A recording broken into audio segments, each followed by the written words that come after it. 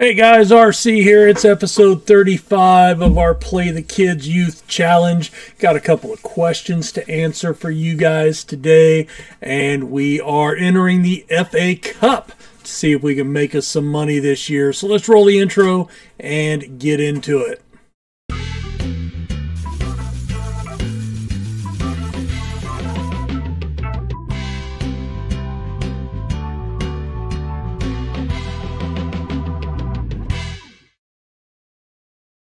Please hit the like button, subscribe to the channel, hit the notification bell. That'll keep you up to date when videos do go live. And let's get into things. So since last episode, which was the 3-1 loss to Luton, we beat Alfreton 2-1. Goals from Macaulay Ellis in the midfield and Graham Williams with a penalty to get the game winner. And against top of the table Bolton, a 3-3 draw. Anthony Carmichael scored in stoppage time.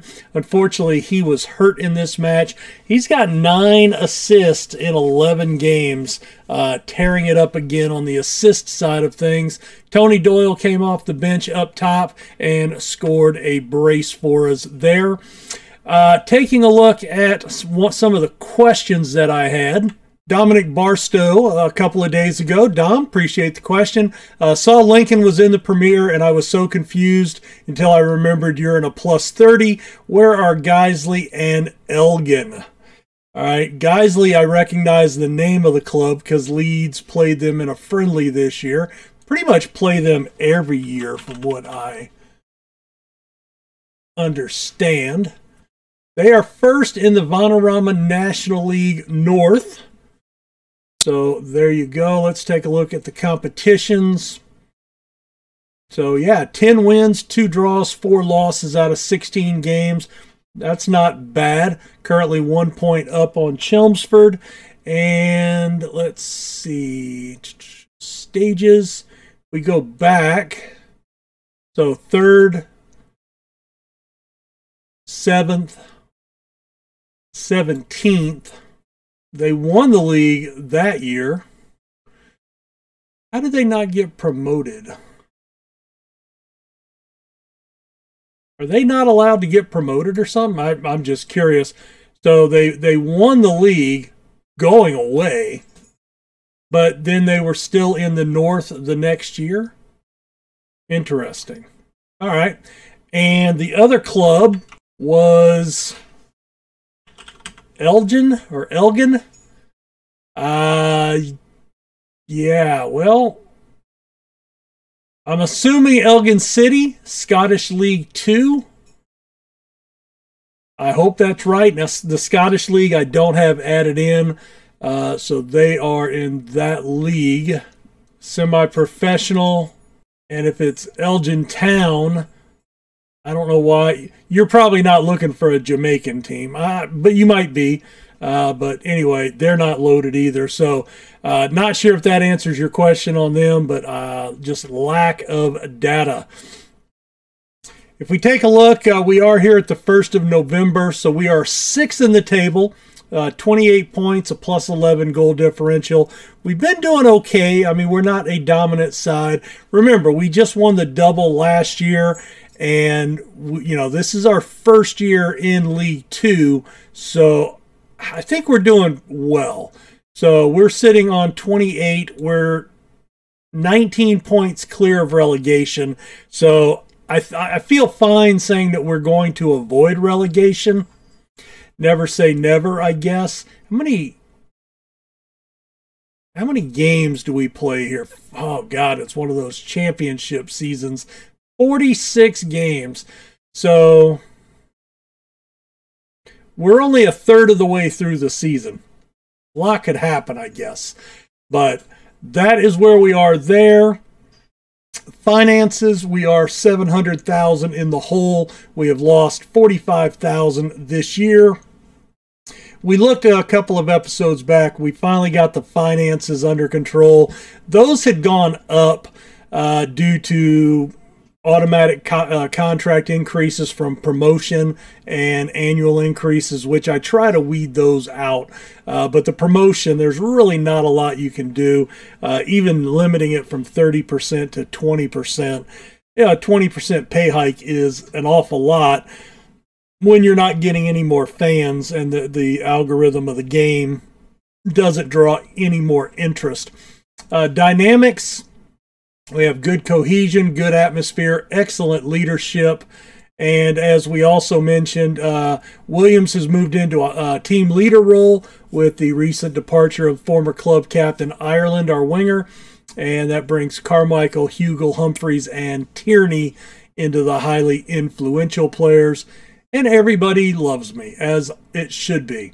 By the way, what did you guys think of 2 episodes back, that goalkeeping performance? I tell you, I still think that is the greatest goalkeeper performance I have ever seen in Football Manager.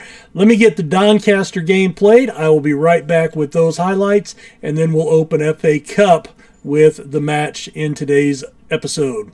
So we went with a little bit of rotation, and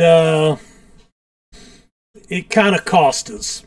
Gave our opponent here, Doncaster, a little bit of an advantage. But Williams from the edge of the box, and that is a huge finish. And then it's Hugel getting beat, one of our subs. Malloy puts it in, rounds Humphreys, and that equalized in the 69th minute. Clearance from the back line. They've got a 3-on-3 break, but it's Tierney caught out of position, and I think Humphrey should have done a better job there. But that would be the game winner. Doncaster 2, Tiverton 1, and that gives us a loss. And you can see we have dropped 3 of our last 5 games. Not looking good. So... I'm not sure how we're going to fix that, or, if we can fix that, but we do have Carlisle. Let's get to that. And then, we played Brentford. By the way, today, I'm recording this on Friday. I did watch the Brentford Arsenal match today, kickoff of the Premier League season. Brentford looked really good. I think Arsenal fans have some things to be concerned about. And that will be interesting to see how that plays out. Ben White, $70 million. I love Ben White personally. I think he's a great player. Of course, he was on loan with Leeds in the Championship 2 seasons ago. And I can't say enough good things about him. He's got a brilliant long ball that he can play on diagonals from the back line out to the wingers. And it's just, I really wish he would have been able to stay at Leeds. I wish we would have had a buy option. I wish they would have taken the offer that we made them 2 years ago at the end of that season. But $70 million, and he's just one of those players. Is he worth $70 million today? No, he's not. I don't think Messi's worth. I don't think Kane's worth $150 million. That's just me. I think those transfer fees are way out of control. But I just don't see, but he's one, being English doubles your value basically. So they bought him for 70, and that would have made, a $35 million bid probably realistic for him, being what it is. But, that's just one of those quirks of the game in England, in the Premier League, particularly, where you've got to overpay for their birth certificate to say England on it. And I guess that's for, in the league itself, it doesn't seem to be that big of a deal. I think it comes more into play with Champions League and roster requirements. But, Also, what do you guys think? I'd be interested to hear your feedback. So at the beginning of the Brentford-Arsenal match today, they were talking about UEFA is talking about doing away with financial fair play. And what they're going to do is incorporate a more American structure with a salary cap and a luxury tax.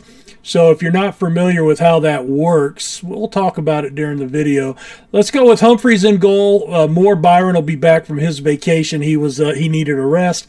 Taylor, Tierney, and Hemmings in the mid. Ellis and Bryant in the midfield. Porter out on the wing, and Scoveby in for the injured Carmichael. John Bliss is still out for 4 months. So just about the rest of the season, and we'll have Mudge and Williams up top. You know what? I think this is a FA Cup. Let's go ahead and give Lee a start, and I'm going to put Bakar Suma on the bench. Actually, let's give him a start today. So the way that this is kind of this salary cap and luxury taxes is mirrored along the lines of Major League Baseball and the NBA. And what they do is this came about to limit teams like the New York Yankees from just spending 10 times more than anybody else.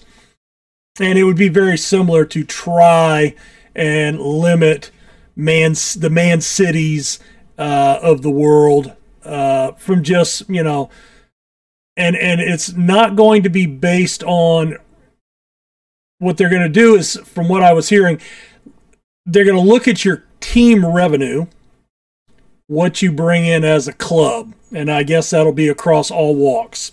Match day, tickets, TV rights, game day, television fees, kit sales, what have you, so, and you'll be capped at, the estimate that they gave was roughly 70%.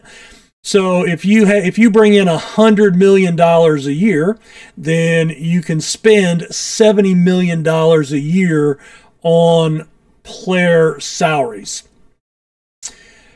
And what that's going to do is probably it would open up the books a little more, because that would have to be public information. And so you would know how much exactly a player makes per week, per month, per year, whatever. And now it wouldn't stop them from spending it, but the way it would work, and the way it kind of works in the American leagues. So let's say you have that 70 million salary cap, but you spend 80 million. You can do that. There's nothing that's going to stop a club from doing that. We're not looking good. No highlights. We don't even have the shots. And we knew that was kind of happening because we are a league lower than Carlisle. Yeah, they've been the better side. Let's pump the fist, hand on hips. Yeah, let's just try to keep them motivated. All right, let's encourage them again. So let's say you spend that 80 million and the cap is 70 million, right? I want to make a sub here. Then you could do that, and then you would pay a tax, a certain percentage of every dollar, in this case $10 million. So that may be, let's just say, $1 million tax, a fine.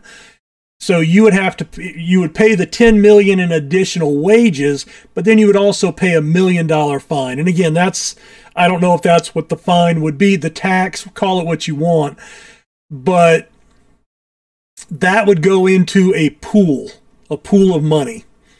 And then, but it would be a percentage. But then if you spent, say, 100 million, 30 million over, maybe that would be a $5 million fine or tax. which would be paid to the Premier League, go into this pot.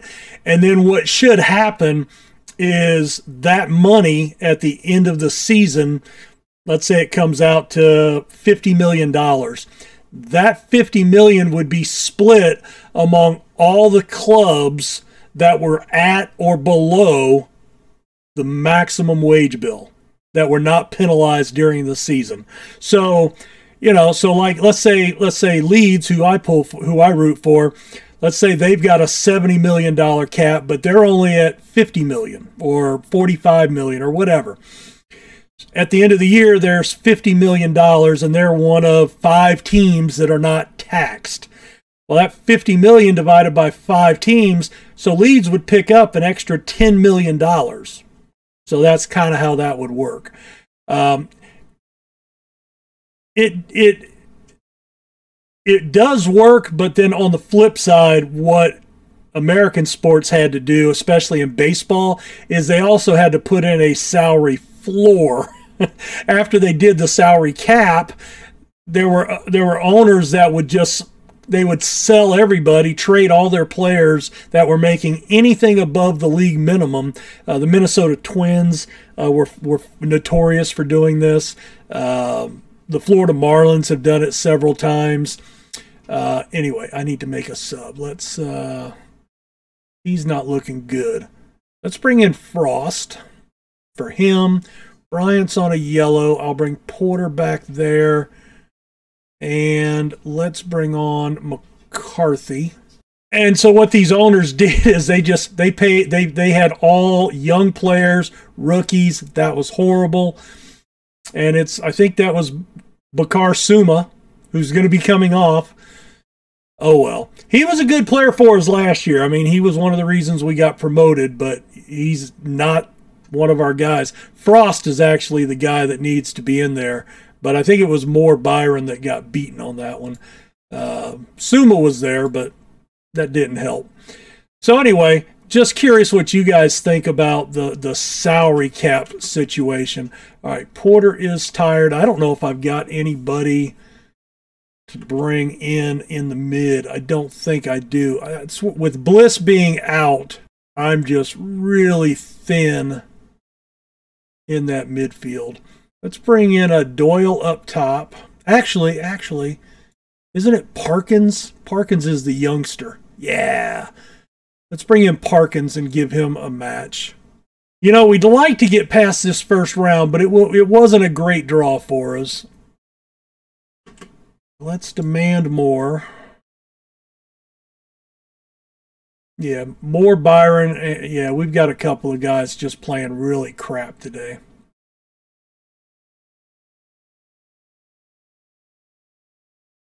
I just realized the gas cartridge. Oh, Perkins is through. It's through to Williams. He slots it home. His 22nd of the season. There's an equalizer in the 90th minute. Oh, my. And you know what? I'm going to drop to balanced. I don't know if we do a replay here. More Byron. Good ball through. Oh, my God. Can we steal one? It's Williams. Crossed over. No, nobody's there. Porter chases it back.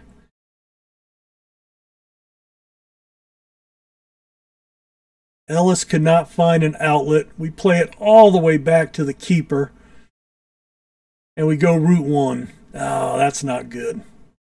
Alves splits our midfield and sends it up into the stands.